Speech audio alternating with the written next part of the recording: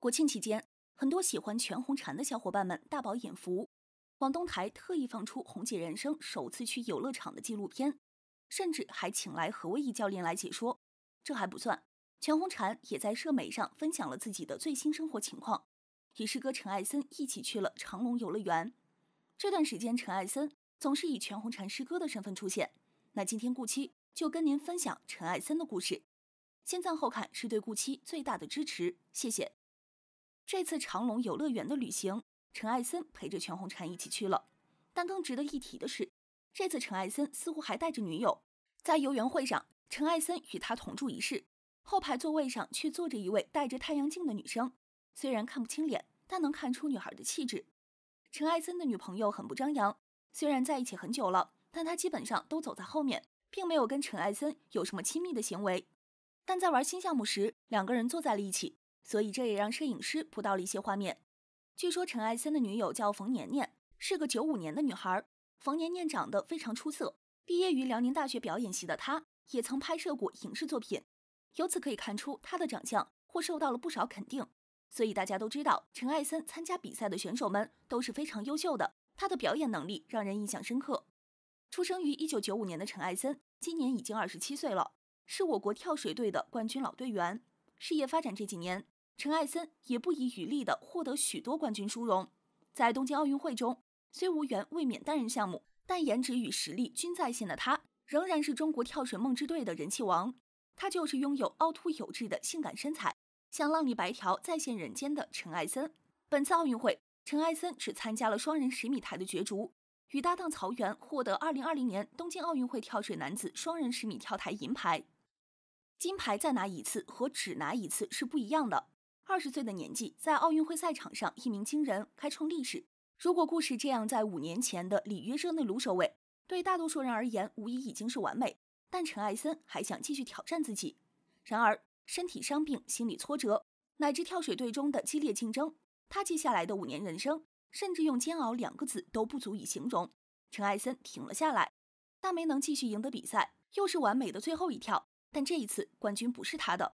5年前，20岁的陈艾森首次出征奥运，便开创了历史，在单人和双人项目中2次摘金，成为了男子10米跳台这个项目上的第一个奥运双料冠军。单人决赛前，他发微博说自己好方啊，求安全，求正常，求不跪。结果以50多的分差高居榜首。最后一跳，他发挥出色，拿了满分。时至今日，仍有许多人对近乎完美的那一跳念念不忘，以至于媒体报道中对陈艾森的有句形容，从名不见经传到名震天下，只用了1场比赛的时间。但走到那一年比赛，陈艾森花了15年。当他还是广东省队里一个不起眼的小队员，因为性子慢、训练不够积极，而面临队内调整的危机时，同龄人张彦全、曹原在13、14岁的年纪，已经早早进入了国家队，在国际大赛上有了声名。对于普通人而言，20岁的花样年纪意味着人生才刚刚开始。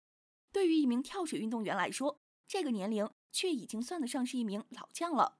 5年过去，陈艾森成了名副其实的老将。世界冠军的名号并没有给他带来过多的自信心和成就感。如果一定要说的话，可能带来更多的是压力和心理挫折。里约奥运刚结束，他就在想，不知道下一个4年还有没有机会。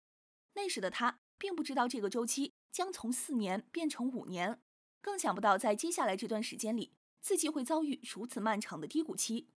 里约奥运会之后仅1年，2017年布达佩斯世锦赛，陈艾森输给了英国选手托马斯戴利，屈居亚军。4年后，陈艾森再次hand服戴利。运动员的巅峰状态总是可遇不可求，即便是一直保持高强度的训练也很难维持。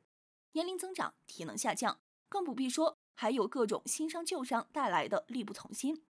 陈艾森也没能逃过状态下滑和伤病的折磨，每逢大赛必受伤，几乎成了一个魔咒。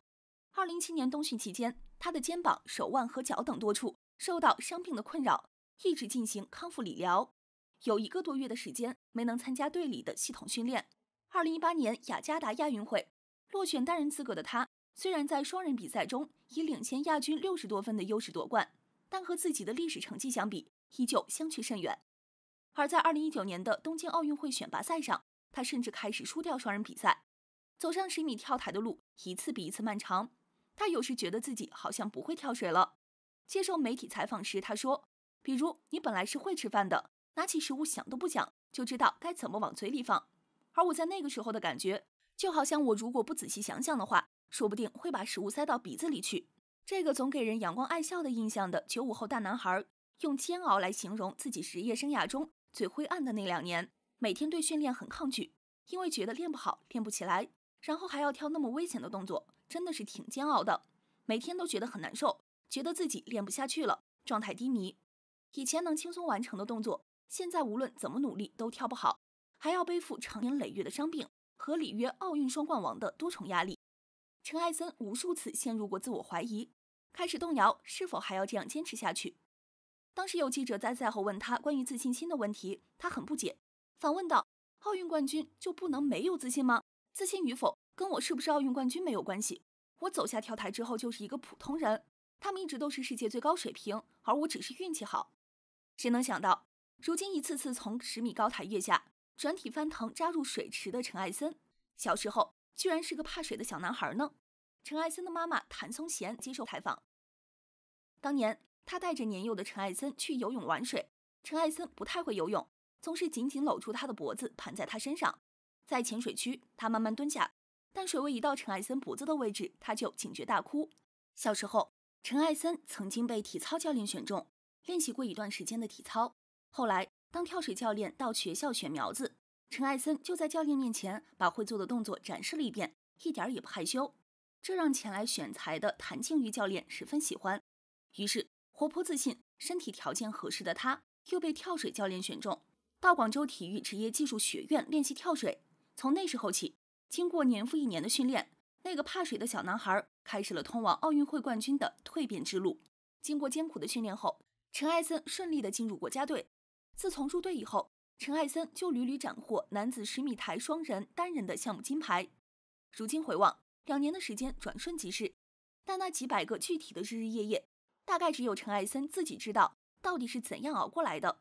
他只能说，让他能够坚持到现在的是粉丝、队友、教练和家人给他的力量，始终站在他身旁给他鼓励，这才有了2016年里约奥运会男单双人10米台双冠的历史第一人，终结了2014年以来中国队的尴尬难堪的历史局面，有了今年的双人10米跳台银牌。他曾经在采访中说，跳水肯定就是一个自己难舍难分的东西吧，因为它真的是你生命当中一个很重要的项目，它给予了我很多，也教会了我很多，然后我也在这里成长，所以我觉得跳水对我来说，它不仅仅是一个项目吧。好了，本期的分享到这里就结束了，感谢您的观看。如果您有什么想说的，欢迎在视频下方留言。最后，也别忘记点点订阅和小铃铛，我们下期再见。